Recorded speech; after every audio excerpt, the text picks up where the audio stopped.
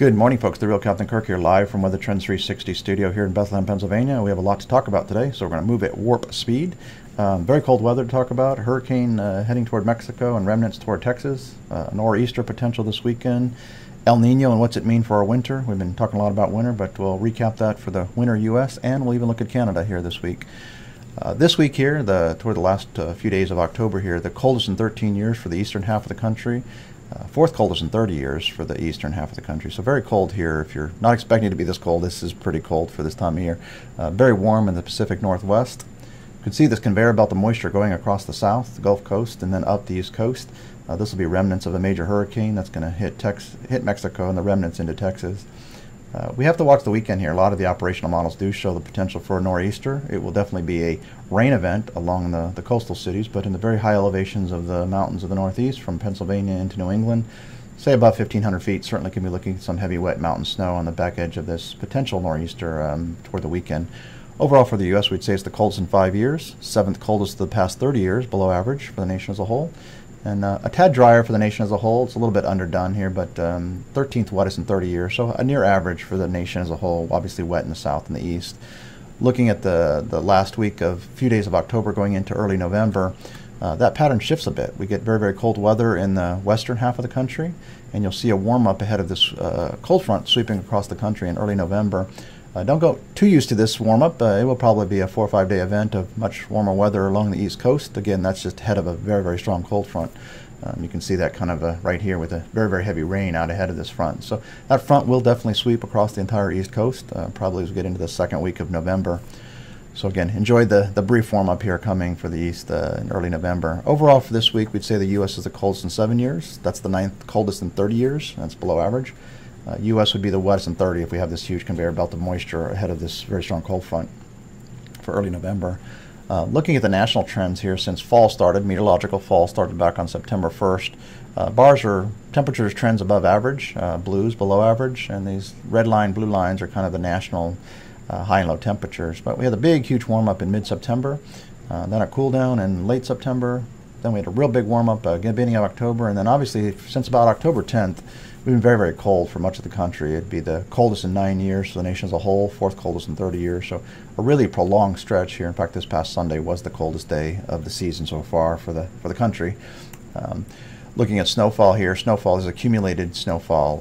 So if you're anywhere in these blue areas, you've had some snow, wet snow so far this season. So this would be the most in 9 years. A little bit unusual to see this much snow. Obviously, much of this is melted already, but this is just accumulated snowfall, how much you've had season to date. So off to an early start and a sign of things to come. We are going to be watching major Hurricane Willa. It's a Category 4 here off Mexico. It's going to track and get sheared apart as it goes across the high elevations of Mexico, very high mountains in here. So it'll be shredded pretty quickly. So there won't be any impacts due to wind in Texas, but certainly copious amounts of 3, 4, 5 more inches of rain here where they don't need it. They've had probably 20, 30 inches of rain in Texas in the last 45 days. So they do not need any more rain. This system, the remnants, will track across the Gulf Coast and then head up the East Coast. This could be, again, some of this moisture will become a nor'easter toward the weekend for the northeast part of the country. We've been talking about a long winter ahead and thought we'd give a little more insights into that. Some things you're going to hear is it's a central weak El Nino. It's called the Molokai El Nino. If we look over here, we see actually the waters are still pretty cold, below normal in towards South America and Mexico. So this area is just typically, if we had a real strong El Nino, we'd see this whole area in orange and red, much above average water temperatures, and we don't. It's a weak El Nino. It's very important to caveat the strength of El Nino versus what it can mean for the U.S. Another term you're probably going to hear this winter is the blob. I've already heard some folks saying the blob is back. It's, again, a warmer than normal water condition that pops up every now and then. So this happened a few years back, and we had some epically cold and snowy weather in the eastern half of the country. You heard the term polar vortex with the blob. So something to watch. We overlay kind of the potential jet stream as a result of this pattern. You would see kind of a dual jet stream. The subtropical jet stream brings moisture across the south. We're seeing that already. You're already seeing these hurricanes that have been flooding Texas and going across the Gulf Coast states. This is a classic weak El Nino pattern. The blob will actually kind of create a ridge out here. So when you create a ridge here, you probably create a trough downstream. And so that's why we think the eastern half of the country has the potential to be very, very cold actually this winter. It may take a little while to develop, but once it gets cranking here, for sure January, February look to be epically cold, and we'll talk about why we think that even the polar vortex term could come back.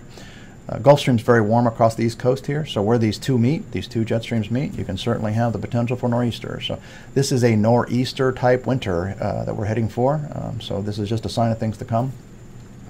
We would definitely be in a negative AO type pattern, which is just an Arctic oscillation. So what happens is the cold air in the Arctic may actually be quite warm because that cold air will be displaced to the south, both here in North America and less frequently probably in Europe. So again, just sign of things to come. We look at some of the NOAA products here. So here's where we are with El Nino. It's a weak event as we speak. It's not the big strong events, and it's very important to caveat that. A very strong El Nino means something very different than a weak one. So again, nothing really suggests it's going to be any more than a weak, very borderline moderate El Nino at best. Again, central based. We say central base, we're looking kind of at the depth of the El Nino below the surface, and we can see that it's very, very warm waters below the surface here in the central out toward the international date line. As you get closer to South America, you can see the subsurface water temperatures are actually near normal. So again, central-based El Nino is generally the theme.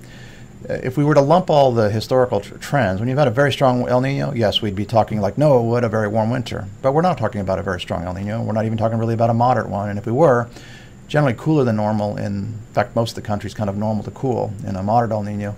In a weak El Nino, and especially a weak central-based El Nino like we're in, typically very cold in the eastern half of the country and milder out west.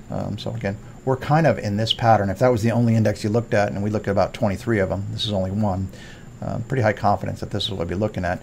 Unfortunately, NOAA is out there talking about, just came out last week, with a really warm winter. We completely disagree.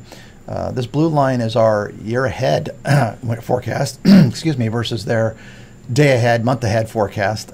So the orange line's NOAA, the blue line's our year ahead forecast. So we beat them pretty handily 83% of the time. So I always say statistics is math, climate cycles work a lot better than physics and analogs. So again, we're not buying into the warm winter from NOAA. As a recap, again, we've talked about this in previous YouTube videos here, but generally cold east and a little cooler in the west because of some rainfall and cloud cover, but above average in the western between these ridge areas. So this will be a warmer than average, but colder than last year. So much of the country will be colder than average except for the Pacific Northwest. Where the two meet, we certainly could be looking at some big ice storms in the deep south and obviously a conveyor belt of very heavy snowfall from Kansas to probably Pennsylvania here, Pennsylvania, New Jersey areas. So exciting winter to say the least. In New England, well, depending on the nor'easter track, we may actually be near average, not quite as bad as last year. Looking at Canada, again, so you see this warmer than average conditions across the Hudson Bay area. This is actually just probably displacing the polar vortex more toward the south, more toward the northern part of the United States. So we do think you're going to hear that term for sure in February. Polar vortex may be a common theme you hear in the media. So again, pretty cool across where most people live in Canada along the southern border. I think about 80% of the population lives within 100 miles of the Canadian border. Pretty cold for those folks. Snowfall, again, much heavier out here in Alberta, Saskatchewan areas. Typical across the rest of southern Canada. Thought we'd end here with the hype here on the lottery and just put your odds into perspective here. So if you think you're going to become a billionaire from playing the lottery here, you have about obviously a 1 in 292 million chance. Ironically, there are billionaires in this world, so if we go back and look at the data down here, odds of becoming a billionaire is about 1 in 750,000, 785,000. So you can earn it much easier than you can win it. In terms of weather-related events, injured by a hailstone, 1 in 5 million. Bad weather in Massachusetts, killing you would be 1 in 4.6 million. Dying from a lightning strike, 1 in 3 million. So again, your odds are much greater for so many things than it is at winning the lottery. But hey, God bless you. If you win, remember your friends at Weather Trends. With that, folks, have a great week. Hope you enjoyed today's a little bit longer YouTube video, and we'll talk to you this time next week.